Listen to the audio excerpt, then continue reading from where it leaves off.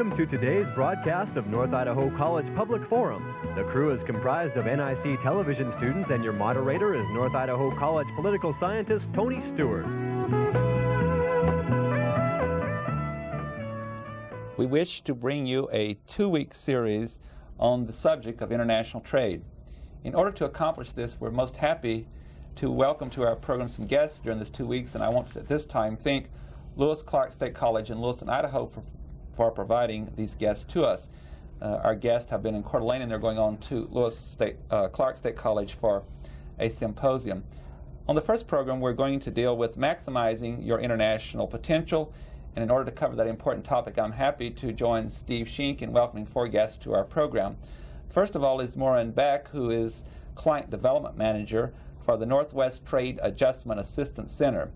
Next to her is Sandy Necessary, who is representing the United States Department of Commerce during this symposium and discussion on our program. And then next is Tip O'Connor, who is the Vice President and General Manager of COT International from Ireland, and we're happy to have him here with us.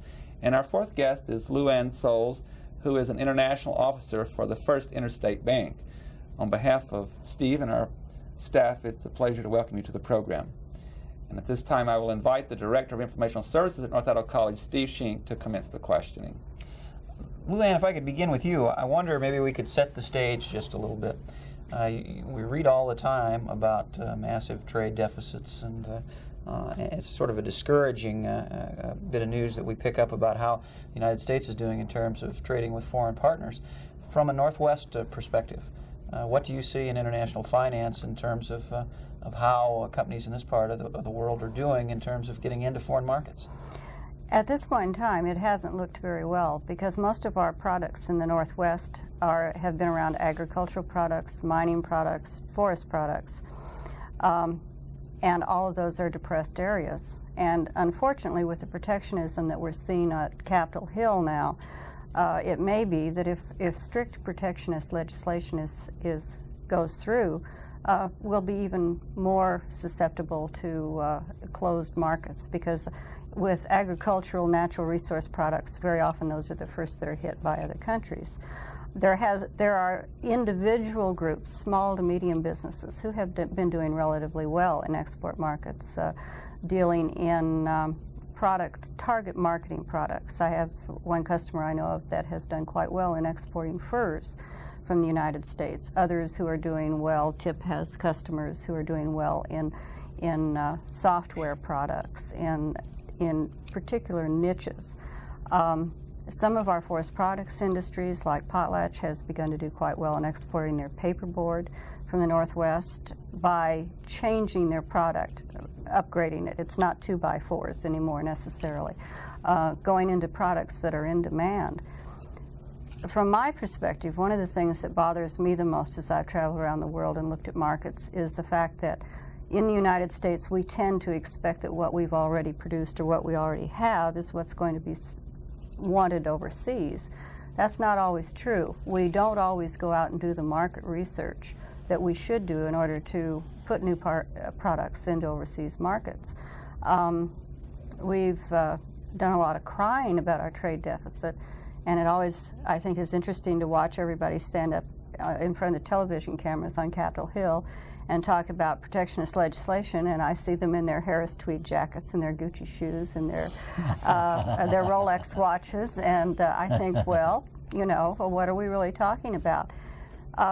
It's going to take a lot of work on our part. Less than 10% of the U.S. companies in the United States export, and fewer than 5% of our Fortune 500 companies do. So what it's really going to take is partially us going out and selling ourselves to the world, like countries like the Netherlands, Japan, Korea, others have done before us. We're going to have to go out and scramble a little bit. In the Pacific Northwest, we have a tendency to think in terms of Pacific Rim countries as natural trading partners, and I'd throw this open to anyone who feels comfortable with answering it. Is that where we are indeed doing most of our trade in this part of the country, or are there other foreign markets that are actually more attractive right now? Well, from our perspective in the banking business, we see an awful lot of it, of course, going into Asia. However, there are a lot of areas in Europe that we were talking to a gentleman earlier today, and he's looking at European markets. And potatoes, there's a possibility with the dollar going down that would be able to go into European markets. So I think it's open for a lot of areas. And of course, you always have your Latin American countries. But the one thing that we have to think about there is that unless those people can sell to us, they don't have the dollars to buy back from us. So again, you get into this sort of vicious circle of limiting areas. Ms. Necessary, I would like to direct a question to you. You, as I've indicated already, represent the U.S. Department of Commerce and deal with international trade. We hear a lot about imports and exports, and certainly the balance of trade problem that we have concerning this issue. What is happening within the U.S. Department of Commerce or even other departments from the perspective of the government to assist business in this country to become more active in exporting our products and, among other things, correcting this imbalance? Well, one of the things that the Department of Commerce does is promote exports. And we have a number of programs designed specifically to assist small and medium-sized companies to export their products. We can help companies find foreign buyers, identify agents and distributors, do market research for them to determine which markets are more suitable for their products, and help get them into trade exhibitions overseas so they can meet their foreign customers face-to-face and things like that. And we have, the Commerce Department has 48 district offices located around the country. And we also have our counterparts overseas in 130 locations. And both our overseas staff and our domestic staff are linked together, and they communicate with one another to provide these services and this information for the U.S. companies. You've already indicated that there are 48 offices within the continental United States, I believe, or within the 50 states that businesses can contact to receive your services. When that happens, do you, with all the resources you have, which I know are rather sizable, do you have various categories for different businesses, and you can move in rather quickly to assist them in whatever area they're interested in, and also what parts of the world that would be most productive to direct their attention toward concerning their product? Well, our trade specialists who are located in these offices have expertise in most industries, and they work with their clients in their districts on a one-on-one basis, and they're familiar with the industries and the products in that region, and then subsequently become familiar themselves with the markets for those products so they can be of more service to their clients. And the information is available to the trade specialists through many sources. Our program reaches portions of 4 states in the Pacific Northwest and 2 provinces in Canada. I'm always interested in serving our viewers. For those businesses, what is the best location from where we're located for them to contact the regional office? Well, we have a branch office in Boise, Idaho, and that covers the state of Idaho and the state of Montana. We also have an office in Seattle, a district office, and we have a branch office in Spokane. I also want to think of our Canadian viewers, and if particularly they are governmental entities or businesses in Canada that would like to have more of our products, if that's possible to go that way, they also could contact your office to give information that would be helpful to businesses in this country. Would that be correct? That's true, yes. Yes. Steve Sheen. Tip O'Connor, as an Irishman, you maybe have a little different perspective on what we're doing well and what we maybe are not doing quite so well at as Americans in terms of our efforts to open up foreign trade markets. Any thoughts on that subject? Well, yes, many. You know, the United States is the biggest market in the world, and up to very recently, there was really no need for the medium to small American manufacturer to export because the domestic market was so large. Now things have changed. Now the medium to small manufacturer needs exports. He needs to get his product out overseas, and it's amazing how much help there is available. Not only from people like me, but from the U.S. Commerce Department, Small Business Administration, and other agencies, government agencies. So if there are companies that would like to grow and like to increase their profits, export is definitely a very viable alternative than to maybe spend a lot more money on the domestic market. If the competition is severe in this market here, you may not find as much competition overseas. The main thing, however, is that because there is no history and no tradition of exporting in the United States, there should be, on the part of the exporter, a willingness to go through a learning curve. He's not going to turn around and make profits right away. He must invest some energy, time, and talent in getting to know the market that he wants to penetrate. So I would say those are the important things. We in the United States have had such a tremendous impact on cultures around the world, and I sometimes think we become kind of egocentric. We're a little blind to the fact that there are cultural differences.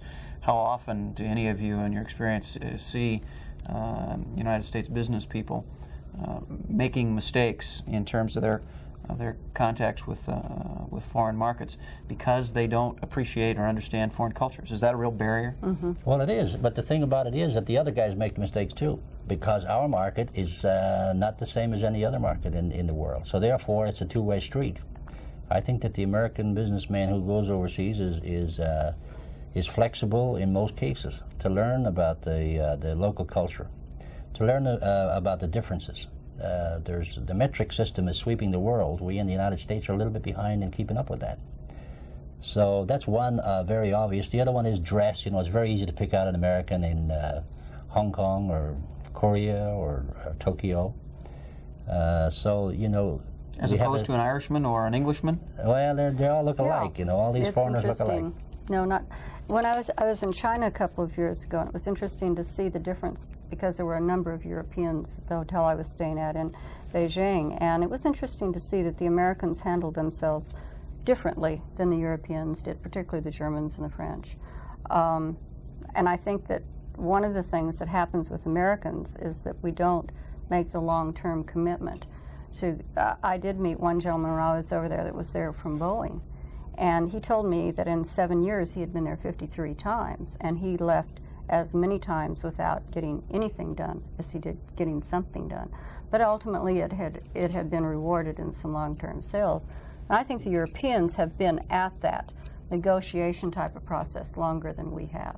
It's always been rather quick and easy for us, and we're going to have to. Do you agree with that, Ted? Oh, sure. You bet. But you know, the thing that I have seen over the years is that the American businessman is, in the majority of cases, very anxious to learn about the local customs, very willing to accept different concepts and different ideas. So it's just a question of sticking with the program. Once he has decided to make the commitment, I think the American businessman is well received in almost every country in the world. Maybe not necessarily the American government's point of view, but the individual American businessman. There's a lot of difference. I visited with a local manufacturer not too long ago in Post Falls area, and that concern does a great deal of business with Japan. And you can't help but notice when you visit their headquarters that all their signage is multilingual, both American and Japanese. How big a factor is language? It can be a very large factor. Yes, it can. But I mean, again, the majority of people who are from a different culture do have a greater command of the English language than we do of their languages in most cases. They're willing to spend the time and the effort to learn our language and to communicate with us as best they can. I think this is a good time to bring Ms. Beck into the conversation because we're talking about how to maximize your trade with other countries. And I'm particularly thinking, Ms. Beck, of the individual and business who has not yet taken that step forward to move beyond our own borders. And since you're involved as a client development manager, you certainly have expertise that you can share with those. And I would like to address this question to you on behalf of those viewers who might be watching who are interested and they have not yet started this process. I would like for you to kind of give us a chart of the do's and don'ts. What should they do and how should they become involved in the most efficient and effective way?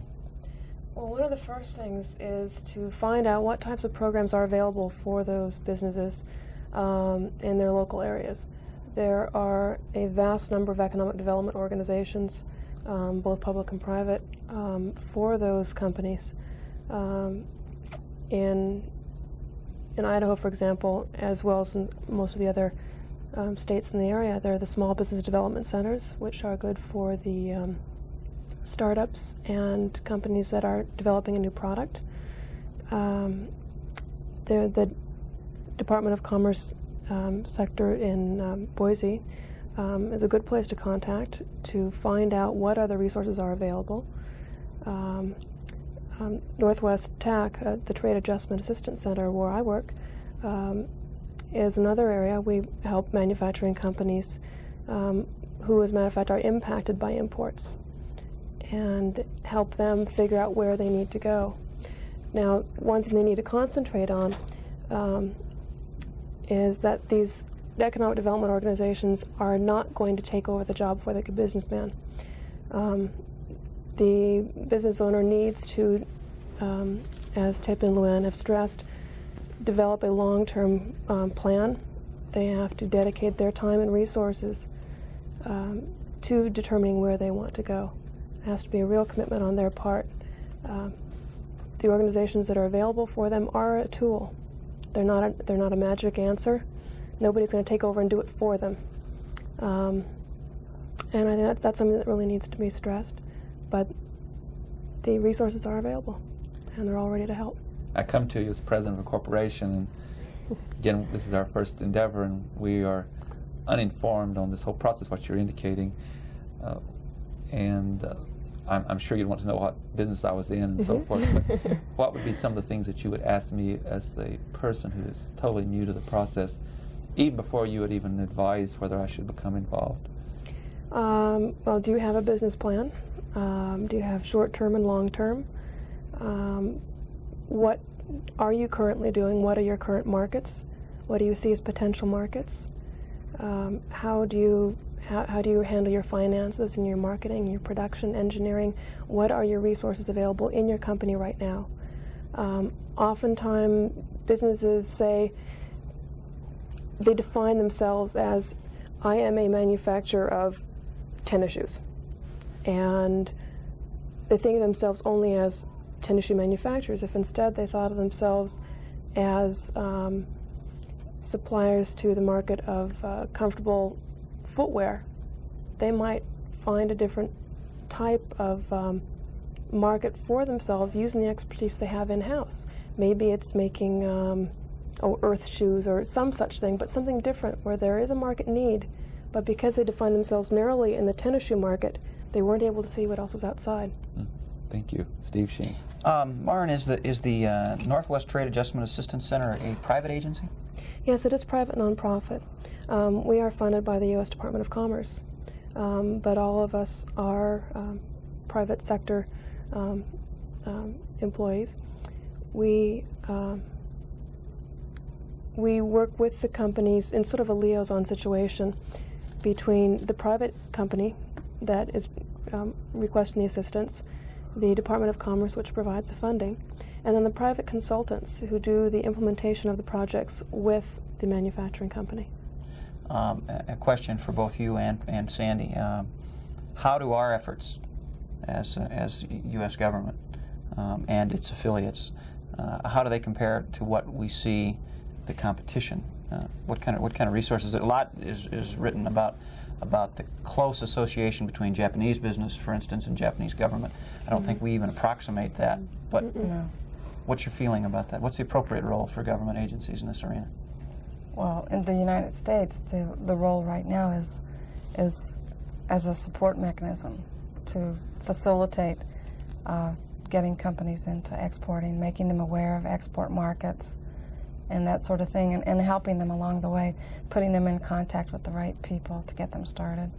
Should we be doing more as a government? Must we be doing more? If we're to compete with some of the other nations who do subsidize their exporters, I think we're going to have to start doing more. We do provide some tools for companies. I think some of the tools are not very well understood yet. They're not being communicated well enough to the business person. and oftentimes are perceived as being very long, drawn-out, complicated procedures. And often they are. And maybe part of what we can do is help to simplify that. Can I add something on this? Your question was, should we or could we be doing more? There's definitely a need for small to medium-sized companies to get a little help, primarily a little bit of financial help. We need to liberalize somehow or other, make a program available on a short-term basis so that they have some capital in which to go out and export their products, or at least determine whether in fact there's a market out there for them. And a lot of companies at the present time are so hard-pressed that they can't muster up that amount of resources to go and do that. And in my opinion, that there's a lot of companies that would benefit greatly if they had a little more. It doesn't have to be a big giveaway program. It could be replaced from the sale of the export commodities or whatever it might be. But I think we're going to have to do a little bit more for the small to medium-sized companies to get them up and aggressive. To use that answer as a springboard, and I'll capitalize on Tony's mythical corporation and on Marin's shoe company, to ask you a question, Luann. If we own a shoe manufacturing concern, we've decided to produce Earth shoes, and instead of marketing them in the Midwest or back east or in the Southeast, let's say, you want to go overseas with it, how much more expensive is that going to be for us as a company than marketing domestically? It is more expensive. Not only is it more expensive in your marketing, in your shipping, in your costs, which of course you're going to be involved in your end costs, but finding your markets over there, but you're also going to have a much longer turnaround usually in receiving funds back. And this is what I was thinking about when Tip, whenever you were asking the question before. This is one of the places that we really do fall down. We have the support mechanisms, we have the information available, but when it really comes down to hard dollars, usually our exporters, whether they be small or large, very often, if they do go out, market themselves, have the ability to, say, ship $1 million worth of goods to Taiwan or Korea or wherever, very often, unless they have the financial resources themselves, they don't have the resources to go out and buy the product to ship or to manufacture. I mean, if you're going to make tennis shoes or whatever, you have to have the products to manufacture that for. Because your banks are not allowed under ordinary conditions to lend against purchase orders, or even under most instances, letters of credit. Now, there are some programs available through the SBA, through Ex-Im Bank, through some of the other things that we have going, if people know in time. But time and time again, I have people come in my office. They have a potential market overseas, but all at once it looks like it's going to be so large that they don't have, as I say, the resources to go out. Now, if I were a Japanese and I was in the reverse situation of that, and I had a purchase order from the United States, or I had a letter of credit or a whatever documentary collection, I can go into my bank there because the government of Japan subsidizes or helps to subsidize a pre-purchase exporting type program. So then I could take that order in, letter of credit, whatever, receive my funds at a very preferential rate, and be able to go back and purchase the product I need in order to meet the deadlines of the export. So we aren't doing, I mean, it's very, very difficult, and I see this all the time. Some of the people have gone into support programs. We do have a trading company with First Interstate Bank, but because, again, of constraints and so forth, they're usually more interested in a much larger type of sale, you know, 30 million or so, which doesn't help our medium to small businessman, which is really where the market availability should be. I have a question that any of you are free to address. We hear so much today in this country about the quality of life and the economic standard of living, and we certainly have moved drastically from a heavy industry society to a service industry, and that is affecting family income, and it's some statistics to me are rather disturbing how many jobs we're creating in the $9,000 and $10,000 range. Is there anything that any of you are involved in, or anything we can do in international trade that might address that problem so that we can maintain more of the jobs that are obviously a higher income than I have indicated? Let me take a shot at that, if I may, and then I'll pass it on to my colleagues here. You're absolutely right.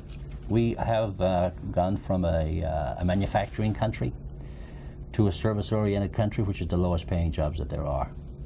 In order to reverse that situation, it's necessary to get deeply involved in research. New products, better quality. Again, as I say, more commitment to exporting, because if you don't export and always buy from the other guy, you're always going to be at their mercy. They're the ones with the investment. In the past 10 years, the United States capital has been flowing towards what I call passive investments. Money, paper, certificates, stocks, money that doesn't generate anything other than a little interest for the person who owns them. This has been, as the United States continues to grow older, the money is in the hands of the people who are more interested in security than they are in creating new investments, new opportunities. This must change. This is a policy for the total country. Financial institutions are even though there's many of them, they're all basically operating under the same modus operandi. They only will make an investment if there's absolutely a guarantee that the thing is going to work, and if it doesn't work, what can we get in return? The venture capital is it's very hard to get. I mean, really, risk-oriented capital is very hard to get in the United States. So as a result of that, I think we have to move in that direction in order to get away from this service economy which we're becoming, a receiver of other people's goods, and get into a more aggressive position in exporting. We must have the better quality products, we must have the commitment to sell, and we must have the capital behind us in order to be able to do it. Do you see that happening? Do you see a trend in that direction? Or? At the present time, I don't really. To be honest and frank with you, I don't. But I think that the people are beginning to realize that we are becoming a service-oriented, and that's the beginning of it right there. The realization that we are at $8,000 to $10,000 a year new jobs for the kids that are coming out of the universities. So at least there's an awareness happening. There's awareness. But the community has to move, I think, a little bit more to the entrepreneurial side. I'm so sorry to interrupt. I know Steve has other questions, and I do too, but on behalf of our staff, I want to thank all four of you, and again, I want to thank Lewis-Clark State College for making this possible. I can certainly testify to the fact it's been most informative, and you've been most helpful. Thank you again for being here. Ladies and gentlemen, our guests today have been discussing maximizing our international potential from the United States and international trade. I hope you've enjoyed this program, and may I take this opportunity to invite you to be with us for part 2 next week when some other guests sponsored by Lewis-Clark State College will join us in talking about barriers to international trade. I think you'll find that program equally beneficial to you in this important topic and how we turn around the trade issue. I would like to invite you to be with us at that time, and until then, please have a good week. I am Tony Stewart.